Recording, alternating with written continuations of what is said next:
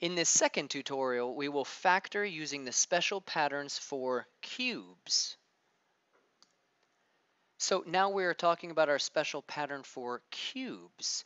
You can factor the sum or the difference of two perfect cubes.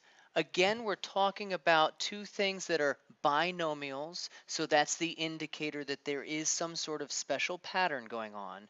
But for cubes, you can factor the sum or the difference. It is a little bit more complicated of a pattern than the difference of two perfect squares, but it is still a pattern that you can recreate and practice. Let's first talk about the sum of two perfect cubes.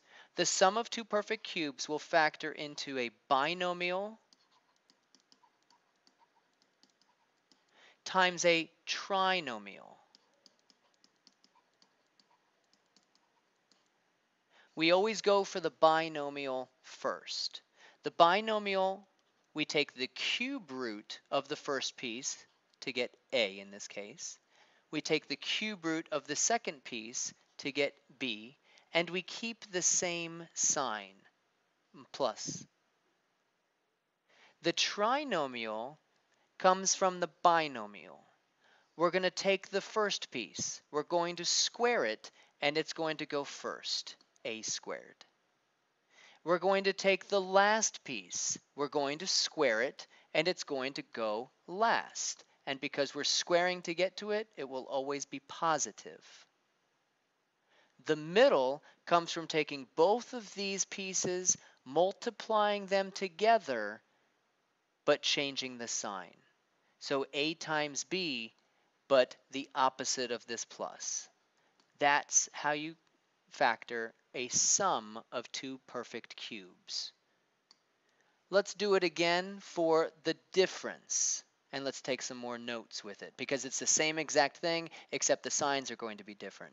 We're going to factor into a binomial times a trinomial. The binomial comes from taking the cube root, getting a, and the cube root, getting b, and keeping the same sign. We take the cube root, we take the cube root, and we keep the same sign. Next, we're going to take the first piece and we're going to square to get a squared. Next, we're going to take the last piece and we're going to square, and we're going to get b squared. And remember, since we're squaring, it will always be positive. Lastly, we're going to take the two numbers together, we're going to multiply them, and we're going to change the sign. Multiply and change sign. So a times b, of course, is ab. And since we saw a minus sign here, it's going to be a plus sign there. That's it. That's your pattern. Like I said, it's a little bit more complicated than the squares, but we can still do it. I have the sum of two perfect cubes, 2 cubed, w cubed, and 3 cubed. So this is going to factor into a binomial times a trinomial. I'm going to take the cube root of 8w cubed, which would become 2w. I'm going to take the cube root of 27, which is 3. And I'm going to keep the same sign, which is plus. I'm going to square the 2w, and it's going to go here. 2 squared is 4. W squared is w squared.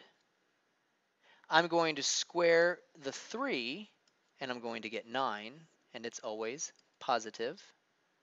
And then I'm going to multiply the two numbers together, and I'm going to change the sign. 2w times 3 is 6w, but it's going to have a minus sign.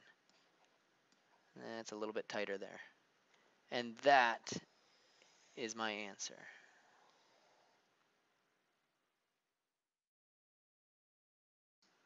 Now, some people kind of look at this trinomial and they say, wait a minute, can't I factor this more?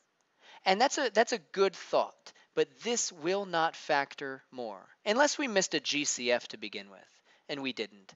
This will not factor anymore. This is our final answer. So let's move on to example 4. I see a binomial. Alarms going off in my brain. I know that there's a special pattern going on here. This is a difference, but something's weird here. It's definitely not a difference of two perfect squares, because 2 is not a perfect square. But it's not a difference of two perfect cubes, because 2 is not a perfect cube. The cube root of 2 is some decimal. So there must be something else that's going on. Oh, wait a minute. I see a 2 and I see a 250. They're both even numbers. There's a GCF to begin this problem. Always train yourself to look for a GCF. I can pull a 2 out. When I pull a 2 out, I'll be left with a cubed. Hey, that's a perfect cube. And 2 goes into 250 125 times. Hey, that's a perfect cube as well. And of course the b cubed. So once I pull out the GCF, then I do have a difference of two perfect cubes, and I can factor that. Don't forget about the 2. This will factor into a binomial times a trinomial. Now I'm going to erase that, make sure that it's long enough. And let's just go right there. So I left the 2 here. Of course, the 2 is outside. I'll take the cube root of a cubed is a. The cube root of 125 is 5. The cube root of b cubed is b. And I will keep the same sign. I will take the first piece, a, and square it to get a squared. I will take the last piece, 5b, and square it to get 25b squared. And of course, it's always positive because I'm squaring. And then I will take these two pieces and multiply them together, 5ab, but I will change the sign to positive. So there's a GCF to begin, and then it's your difference of two perfect cubes. Let's look at our final example. Again, a binomial must be a special pattern. This is a difference, and these are two perfect cubes, 4 cubed, x cubed, and 1 cubed. So this will factor into a binomial times a trinomial. The binomial, I take the cube root of the first piece, which would be 4x. I take the cube root of the second piece, which is 1, and I keep the same sign, minus. I square the first piece, 16x squared. I square the last piece, and I put it here. 1 squared, of course, is 1, and it will always be positive when I square. Then I multiply these two together. 4x times 1 is 4x, but I change the sign to a positive. And that is your cube pattern. Thanks for watching that. Why don't you practice that a little bit, and I'll see you in class. See ya.